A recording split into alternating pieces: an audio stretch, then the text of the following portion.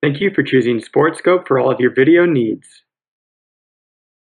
The 20-foot SportScope can be carried and placed at your desired location on the field. Loosen the upper collar knob and fully extend the 3 legs out to an appropriate length. Then loosen the lower collar knob and drop the pole until it is resting on the ground, and then tighten both collar knobs. Next, remove the wireless camera head from the hard case and securely attach to the top of the tower as shown. Be sure that the threads on the bottom of the wireless head and the top of the tower are properly aligned. Connect all 3 color-coded wires to the wireless head's battery as shown. These will power the internal computer, pan-tilt motors, and the camera. Then select the power button to activate the battery. Open the camera viewfinder to turn on the camera, and then connect the HDMI cord as shown.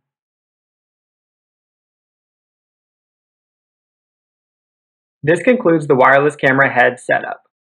Before raising the tower, first insert the blue Ethernet cable into the bottom of the wireless camera head. Next, loosen the highest knob and begin raising the top pole. Always keep one hand on the pole at all times. Once you feel the pole stopper at its maximum height, lower the pole a few inches and tighten the knob. Clip the cable into the carabiners to keep it from blowing in the wind, and repeat this process for each stage until fully extended. To set up the wireless network, first power the Endzone router using the ground side Endzone battery. Always be sure the battery is set to 20 volts. Use the power cord with the blue label to connect from the blue port on the battery to the power port on the router. Next, connect the 30-foot long blue Ethernet cable to the blue port on the router. Now remove the Endzone antenna from the hard case and connect its Ethernet cable to the black port on the router.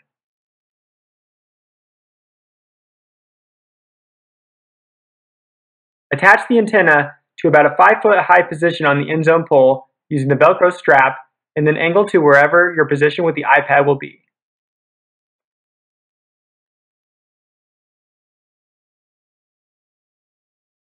Place the router and battery in the hard case to keep them protected from the weather, but do not fully clamp the hard case latches as this can pinch the wires. To set up the iPad controls, first go to your iPad settings, select Wi-Fi, and then select your Endzone camera wireless network. Input your password to secure the connection. Then open the SportScope app, select the menu button, and go to Games. From here, select New to create a new game. You'll then input the details about your new game, such as which sport, home or away, and team names. Then make sure your Endzone camera is ready and is highlighted in white. Finally, select Start Game. Now that the game has been created, you'll be taken to the live view. To operate the Endzone camera, touch your thumb to the right side of the screen to control the panning and tilting. By selecting the gear icon, you can change a number of camera and pan tilt settings such as auto clipping, pan tilt sensitivity, and inverted or left-handed controls. Use the on-screen ODK to select whether your team for this play is on offense, defense, or kicking. Select the record button to start recording the play,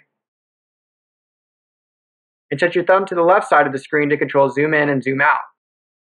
For both virtual touchpads, the more you move outside the on-screen circle, the faster your camera will pan, tilt, and zoom.